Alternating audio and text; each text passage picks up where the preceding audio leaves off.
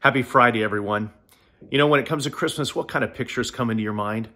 So many of us hear words about meekness and mildness and silence and peace and a baby in the manger and cuddly and swaddly and all these words that maybe bring these strong feelings of warmth. Yet for so many, this Christmas is going to be very different. I think of those who have lost loved ones for whom this Christmas is going to be very different and have another level of ache and grief attached to it.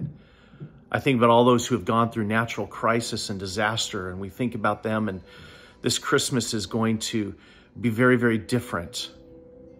And we think about also those who have gone through a diagnosis where once again they're hurting and wondering what is ahead.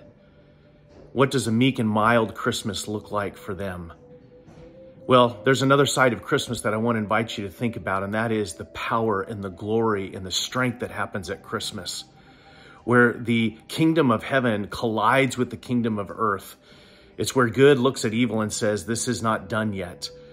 It's where there is an actual answer to the problems of this world, and that's in that manger. That baby is the King of Kings. And so many of us will stand and sing this truth, that he shall reign forever and ever. Amen.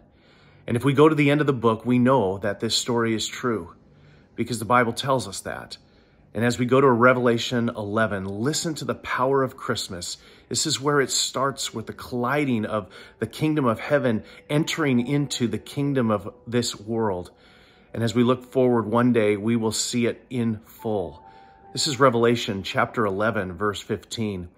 The kingdom of the world has become the kingdom of our Lord and of his Christ, and he shall reign forever and ever. Let's pray. Dear Lord, we thank you very much for this Christmas and for coming into this world as we remember you did not turn your back, but instead you entered right in. And while you came with meekness and mildness in the form of a baby, may we never underestimate the power of Christmas and the power that comes from you, for you are truly God. And you took on this world, you took on our sin, you took on evil, and you conquered it at the cross.